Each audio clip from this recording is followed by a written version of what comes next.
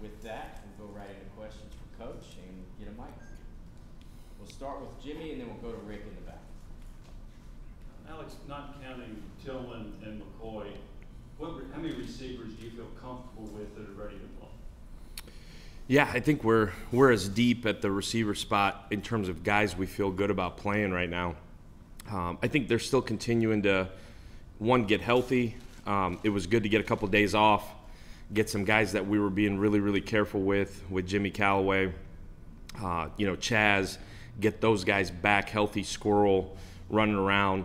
I think a lot of it will depend on how this next week and a half goes. I think, I've said this before, how they handle camp and spring ball is one thing. How they handle what a real college football player is supposed to be and how they can handle the students on campus now is rush week. I'm driving down Neyland, so I get it.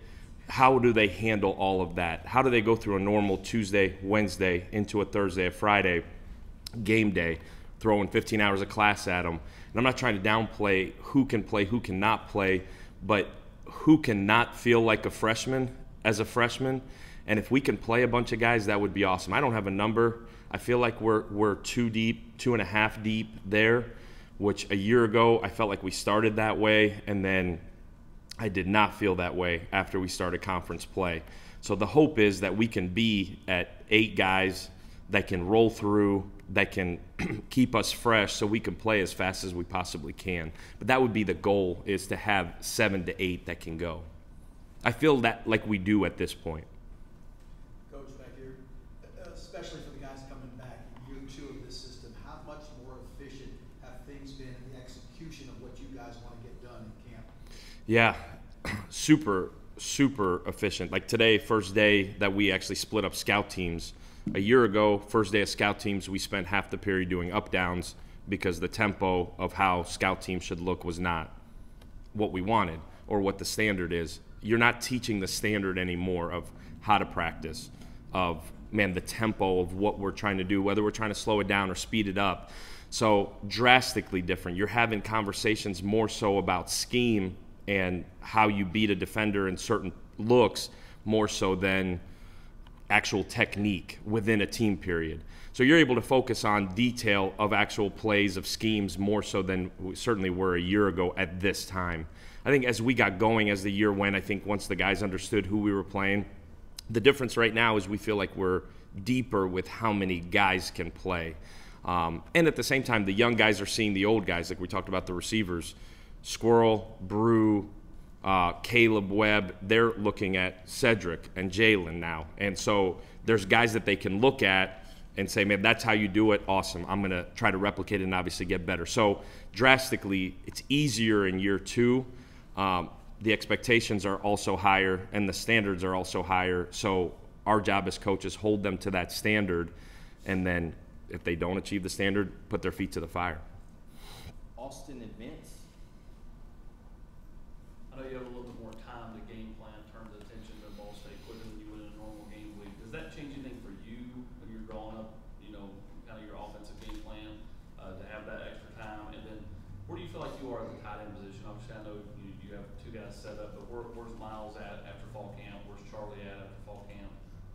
Yeah, so from a game planning standpoint, the way we structured it this week is a mock game week for us. So we're treating today as a normal Tuesday, tomorrow as a normal Wednesday. We're game planning as if we were on a short week, or on a normal week, I should say, and then we'll repeat it starting with Sunday. I think my only point to our staff was, let's only put in what we know for sure we're going to want to do. I think inherently when you have more time, it's like a bye week.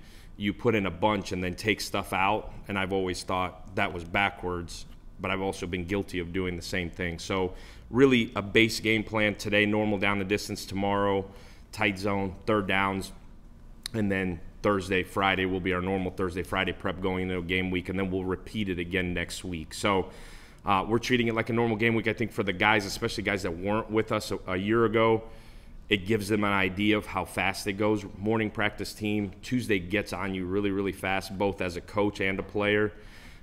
So for us, it's good to go through a normal game week. So we're here early, we're staying late, we're doing our normal Sunday through Friday deal, and then we'll repeat it next week.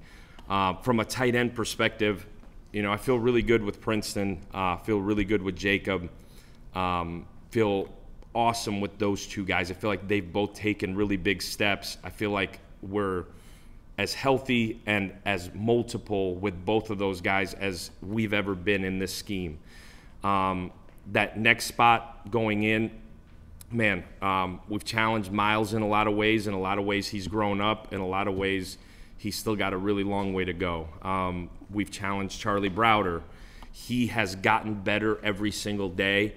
I think he can help us. I think Miles can help us, how fast they adjust to what game day is. I said it a year ago about Miles. Miles was physically as ready as a freshman as I've ever had the pleasure to coach.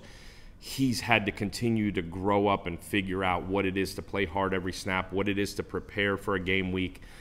That's the challenge to him. And when he's ready to do so, he'll have a chance to be a really, really good player in this offense because he can do every single part of what we want.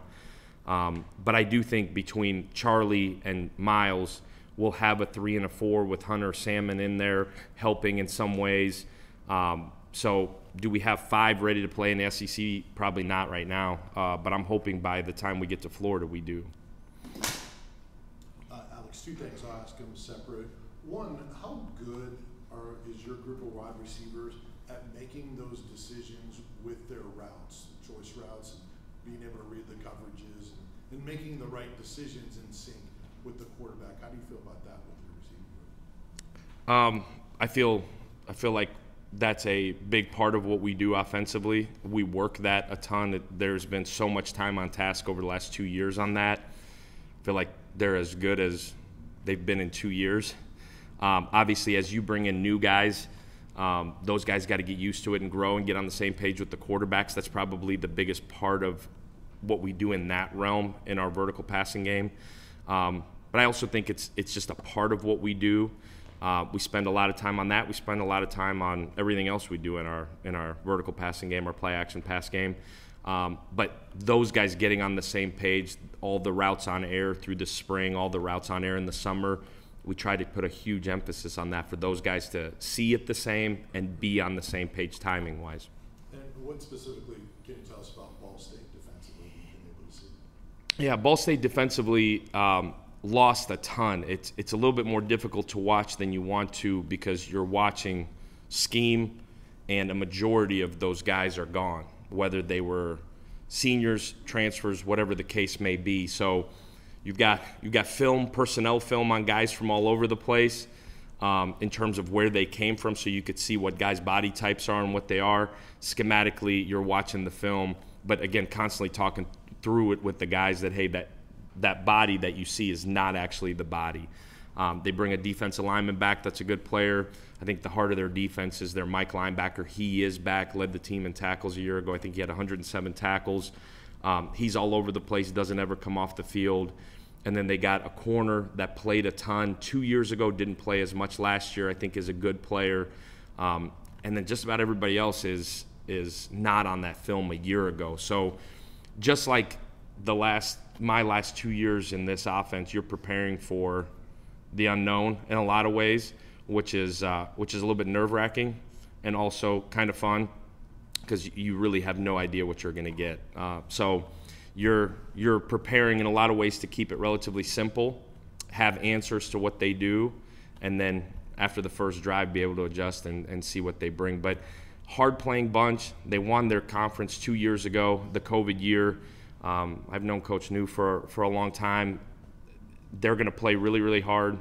They have the ability to score a lot of points. They play really aggressive on defense, so we're going to have to go play. Mike, West, and Rob.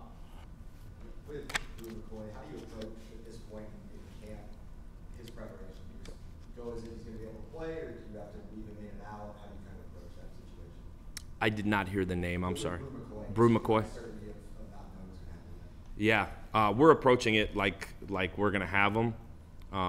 We've approached it that way since he got here, and then we'll adjust as we need to if we don't. But really good football player, has fit right into our culture, has added to our culture, hardworking, tough, smart, really dynamic. To be honest with you, in a lot of ways, super, super grateful to be here and have another chance to do this, and having a blast with it. So we're approaching it like we're going to have them, and then we'll adjust if worst case scenario happens. But anybody got any pull? Let's make sure we have them. Anybody? Austin? That'd be you, right? I would assume, as the elder member of the staff here. Wes, Rob. Alex, I guess broadly speaking, how much, if at all, are things different as an offensive coordinator going into a season where you know you're going to be playing more teams who have seen what y'all do now? You know, I guess the pace is still an issue for people, but for people that have seen what you do, what you like, what you don't like, how do you, and with a lot of these same players, how does that change things for you, if at all? Yeah, changes a lot for you. You've got to have answers to, you've got to anticipate answers to people's answers. I think a lot of the time, the first time you play a team, if you're referring to specifically the tempo, just like you saw a year ago, teams settle in, players settle in. I think it's really hard to replicate in practice. So people tend to settle in. You get to the second, third quarter, like people are used to it. Play callers on the other side of the ball figure out what they can and can't get in at the tempo. So you got to have answers. For us, that's a multitude of different things. I don't necessarily want to share it, but we have answers to replicate tempo, answers to how they answer it. In a lot of ways, that's what I spent all spring doing. Is, man, we hurt them here, they're going to take that away. What's the next counter punch to that? But there was no secret coming in. A year ago, we came from a place, the system, from a tempo standpoint, from a spacing standpoint, similar. We've grown and evolved in a lot of ways. You saw us a year ago. As the year went, we've grown and evolved in terms of how we get the ball out. Formationally, we've expanded. We got to continue to expand formationally. Whether it's motions or disguising pictures offensively, we've continued to grow. We're drastically different today than we were 2 years ago leaving the previous place. We're drastically different today than we were leaving the bowl game in Nashville in terms of what we are, what we have. Personnel-wise, we're different. So we've had to grow and evolve too. And like I said, you spend a lot of the offseason looking for answers where we got hurt and where we hurt people, knowing that there's going to be answers to that. So I think you got to continue to evolve offensively. I don't know that we're going to line up in the Pro I, play one. That was a joke. But we certainly have to continue to evolve and look different. Coach. Not a funny one, Bill. It's all right. Where's Jalen right out health-wise and hand-in-hand with that? Where are Dylan and Justin as far as you trust them with the big league play? Yeah, absolutely. Jalen Wright just went through practice with us. He looks like he's got fresh legs, fresher than almost everybody else. He's been so eager to go. We've been really, really smart with him, knowing the beating that a back in this conference is going to take. But he was full go today, looked good, like a cool energy about him. He doesn't like sitting out. So he's ready to go. We'll see rotationally how it ends up being. You know, we're going to play hopefully 4 of those guys. Knock on wood, everybody stays healthy. We'll play a bunch of those guys. But he's looked, again, today was the first day where he's been with us full go going through it. So he was eager and excited. You asked about Dylan Sampson, Justin Williams, Thomas. Dylan, man, like a unique clone of Jabari in terms of being able to get the ball out in space, really, really good hands, elite vision for a young guy, like different than what I thought off of high school film. I liked the high school film. You just didn't know he was going to have vision like he has. He's a natural running back. He's not big, but he's as fast as any back in this league is going to be. So our job with him is going to be to get him in space and let him go hit home runs at whatever point that allows us to happen. Justin, different back. Justin has had to evolve and grow into that role. He's bigger. He has learned how to play more physical. He's still learning how to play like a true big back. and his growth has been a little bit slower than Dylan's, but he's shown monumental growth as well. I still think, again, with any freshman, until they get in there under the lights and see what it actually is with no coaches on the field, it's really hard to guess what they're going to be. But he's shown really, really good steps to growing. So I'm happy with where both of those guys are. I think they can both help us in different ways. Again, with a back like Dylan and Justin, both being young guys, my main concern is always the protection part of it. You know, there's no like redos in protection on protecting the quarterback. So that's the biggest focal point for those guys, is making sure they're good on the tempo which we play, picking up quarterback pressures and being able to protect the quarterback. If that part is good, those guys will both be able to help us a ton this year. We'll finish in the back. Alex, with the departure of J. Dixon, kind of touched on it a little bit, but how does that change the outlook of the depth in your running back room? Yeah, it would be the same as it was 14 days ago. So we got who we got. We're excited about who we got. Again, I feel like we hit on both of those freshmen.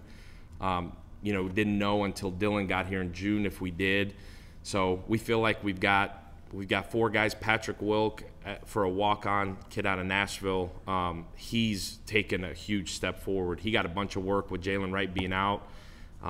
Confident with him, comfortable with him. So we're going in with those guys. We got a plan. If kind of like a year ago, got really, really banged up at that position, we got a plan. Again, going into it, knowing we were thinner there than we wanted to be, we were able to have a backup plan there if we need to. It's not necessarily the way you want to go. You, knock on wood, can keep all those guys healthy and go through the year, but got a plan if not. But we're in the same spot we were when we started camp, which is not deep. Ryan, your hand's been up for a while. Josh made it clear you guys plan to play both left tackles, at least in the first game. What's your comfort level with those guys and how they kind of grown throughout camp? Yeah, I think the best thing, Ryan, for both those guys is that there was real competition in there, and they both knew they couldn't have a bad day. Inherently, Coach Ellerby's rotated both of them. They've both gotten to play next to Jerome. I feel good with both those guys. They're different players. You know, they're both inexperienced, but they're different.